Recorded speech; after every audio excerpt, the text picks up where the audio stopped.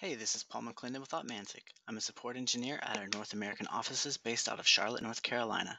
Today I'm going to show you how to monitor business services using opCharts. In order for your business service to show up in opCharts, you first have to create it in NMIS.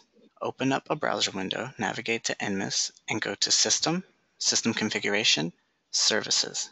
From here, you're either going to use some of our default services we have that ship with NMIS, or create your own. For this example, I'm going to use the service check of Google to see if the website is pingable. So if you wanted to create a new service, you just click Action, Add, enter the name, the type, interval, any program args you may want, and to set collect program output to true. But as I said, we're going to use a built-out business service that we have already in NMIS. Once your service is created, you're going to navigate back to opCharts and go to Views, Business Services. From here, you have a list of business services that have already been created. If you haven't created any, this list will be empty. We're going to click the blue plus sign to create a new business service. Give the new business service a name, a description if you would like, a title if you would like, and the choice to view it in either a table or a panel view. I prefer a table. To add a new monitored service, you click the blue plus icon next to monitored services.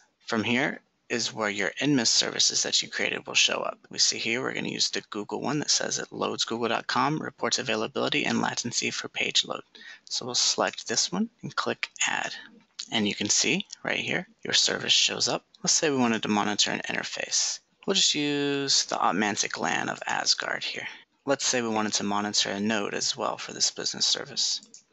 So click Node, and we'll keep it as Asgard, and click Add. You can see it adds it as well. Once your business service is created, you click Save. You see the success message here in the top saying it was successfully added, and now you can continue on to add this to any dashboard or chart that you wish. And that's all there is to it when monitoring business services in opCharts. Thank you for your time.